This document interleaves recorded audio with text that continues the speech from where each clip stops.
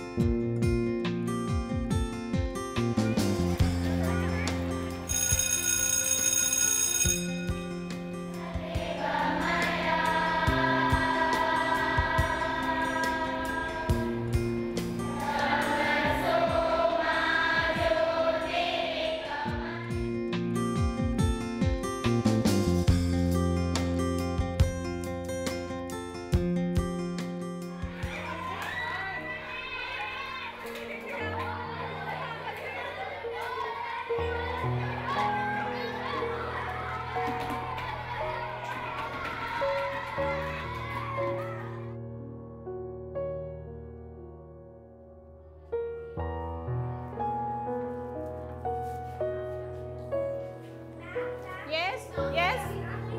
No, don't do like this. Stand up. What are you doing? Put your bags down. You come from here. Come. Don't weep. Sit here. Have you heard somewhere?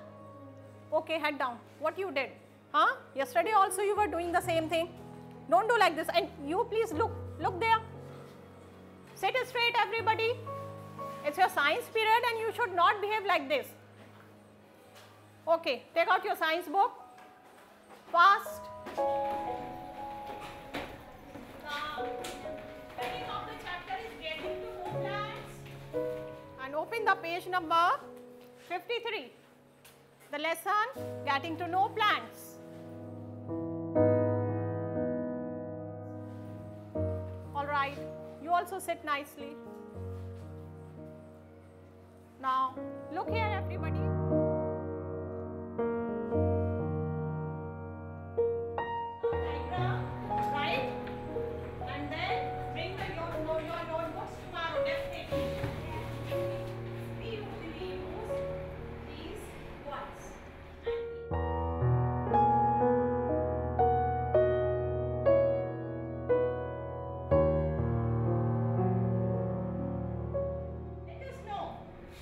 If you will go on a nature, if you will walk outside, if you will make friends, many different kinds of the plants, examine them closely.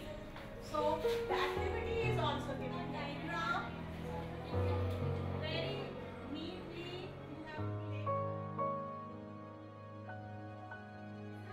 Getting to know plants. Alright, you also sit nicely.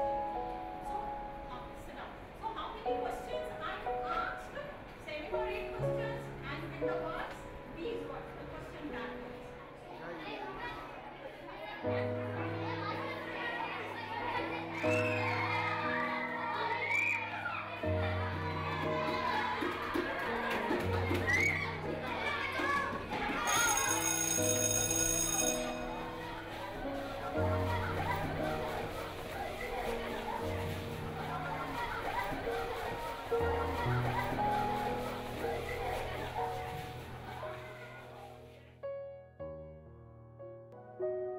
Just now we have seen a teacher who faced indisciplined class.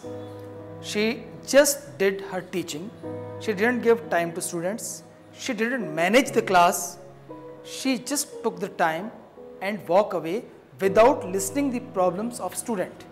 Now tell me, what went wrong in the video? I can see the sitting arrangement. It was not proper, which led to students disturbing others to get their seats. The teacher could not attract the attention of the students, so the students ignored her presence. She did not try to solve the problems of the students. Instead, she scolded them and she did not even try to find out if any student was hurt or not. Yes, all this went wrong. And what about her teaching method? She just completed her teaching. It was totally teacher-centered. It was clear from the students that behavior that they were getting, it was bored and not interesting at all. Now let us discuss what should have been the right way to manage the class. On reaching in the class, the teacher should have smiled and greeted the students. It also helped the students settle down fast. Very good. If possible, she should have changed the sitting arrangements. So there should be a moving space for teachers and for students, both of them. So we reach to the conclusion that a proper sitting arrangement should be there for students and teachers. Yes, sir. May I add some more to it? Yes, you are welcome. So the other infrastructure in the class like lights and fans should also be taken care of. They should be working properly. And the students should not be made to sit near the open windows so they are not distracted to the sounds coming from outside. Even the students with the problems like short-sightedness and long-sightedness, they should also be taken care of. The blackboard should be placed properly in the class so that it is visible to all the students.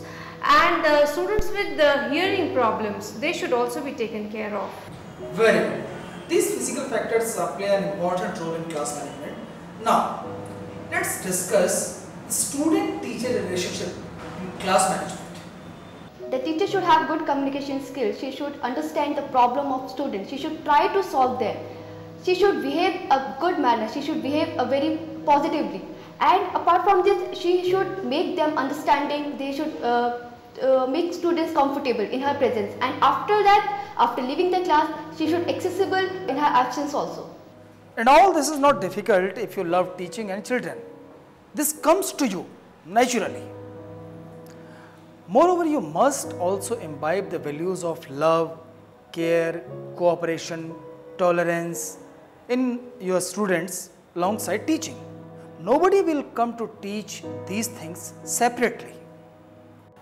And relationship between teacher and student and among student should be good. It is must for the class to run smoothly and maximum learning taking place. The teamwork should be encouraged into students.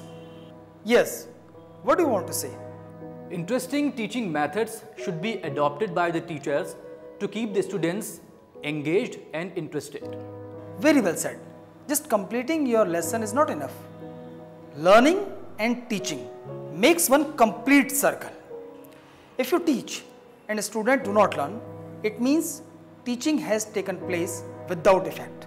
It is just a waste of time. So we have learned the component of classroom management, physical, which includes infrastructure and its proper arrangement. Second is human component, which includes relationship between teacher and students. And among students, it is proper management by teacher. Third is teaching learning process, which should be interesting and child-centered. All these components together make a good classroom in which learning takes place happily. Okay, sir. Now I would like to show you a well-managed classroom. Let's see this video and try to improve your skills. Let us know if you will go on a nature, if you will walk outside, if you will make friends, many different kinds of the plants, examine them closely. So the activity is also given diagram. Very neatly you have Hope you all understand the ways of teaching learning process.